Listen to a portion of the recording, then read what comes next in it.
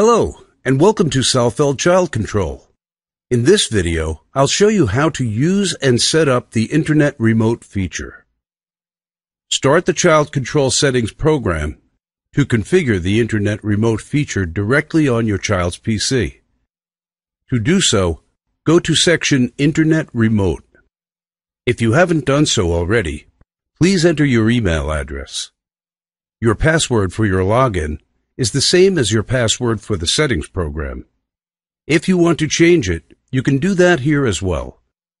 After you have entered your account information, please press the test button once to see if communication with the Internet Remote server works.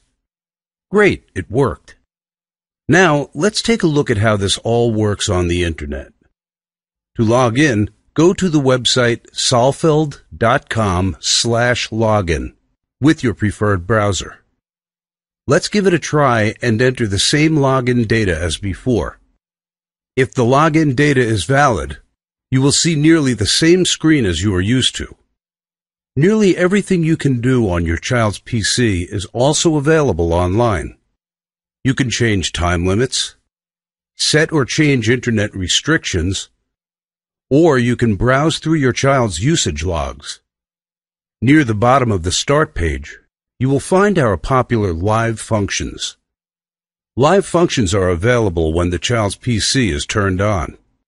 You can use them to shut down the PC, to extend time limits, to get a live screenshot, or to send a message to your child's PC.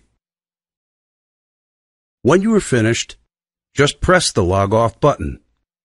Press the Sync button to synchronize the settings of your child's local PC. Note that this only works if the child's PC is turned on and connected to the Internet. If your child's PC is turned off, synchronization will begin with the next startup of the PC, and then every 10 minutes. If you have more than one child, and each has his or her own PC, you can group them together. Just make sure that you are using the same login and password data on each of your child's PCs. If this is the case, maybe you are also interested in the roaming features.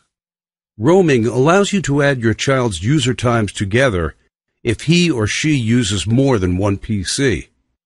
As already mentioned, just make sure you are using the same email and password data on each PC. Once these settings are complete, it doesn't matter which PC the child uses. There is only one user time. Use the second roaming function to automatically get settings from another PC. This saves you a lot of time if the children often use different PCs. You only have to set a limit on one computer once. It will be sent to all the other computers automatically. Now you know how Child Control's Internet Remote feature works. If you have any questions, feel free to contact us via email at support@salfeld.net. Thank you for watching.